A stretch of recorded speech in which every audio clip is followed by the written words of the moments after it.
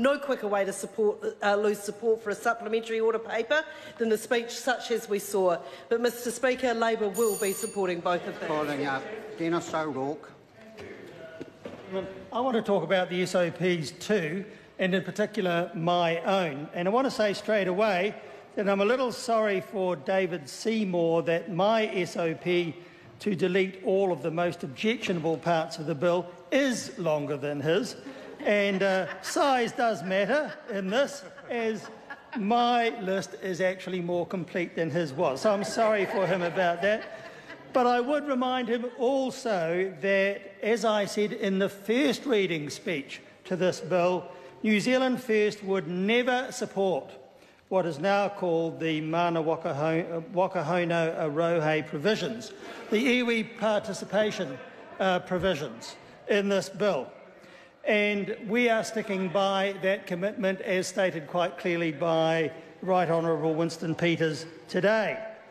Now, the other thing that my SOP does is to delete clause 105, which inserts the objectionable section 360D. And I did want to refer to the exact words of that provision because I think it's important. What it says is the Governor-General may, by order in Council made on the recommendation of the Minister, make regulations to prohibit or remove specified rules or types of rules that would duplicate, overlap with or deal with the same subject matter as is included in other legislation.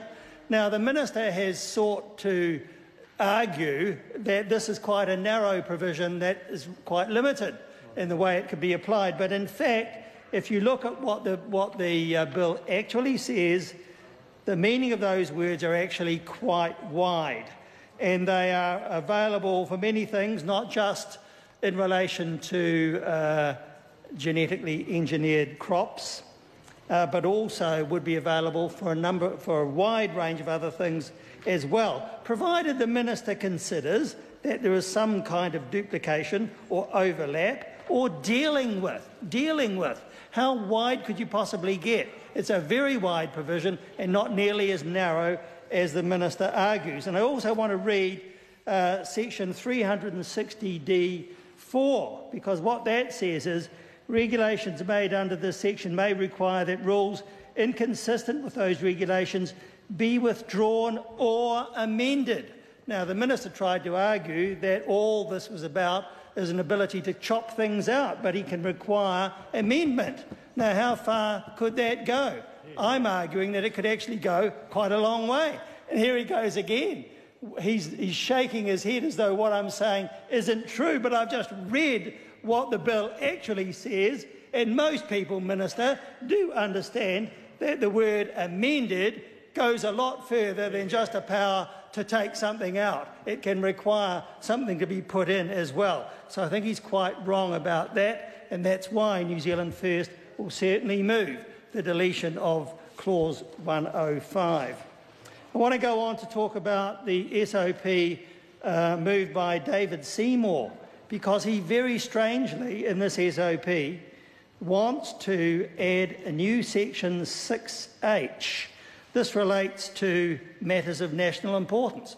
And what he's trying to persuade us to do is to believe that the protection of private property rights, whatever that may mean in this context, is a matter of national importance. And he's also trying to argue that what he calls the effective functioning of the built environment, he hasn't even got his grammar correct, the built environment, is also a matter of national importance.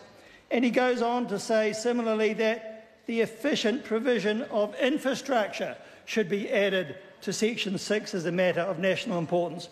These things simply aren't at that level, and he ought to know that. This SOP should certainly not be supported for those reasons.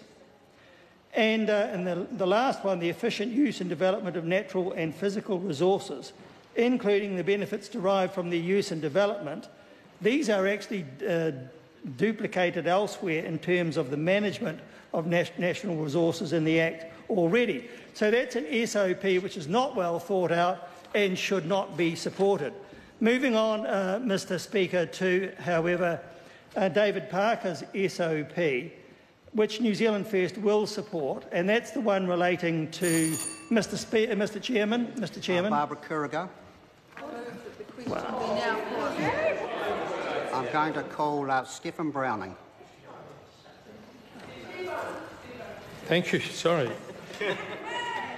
Got a bit dizzy standing up and down so many times.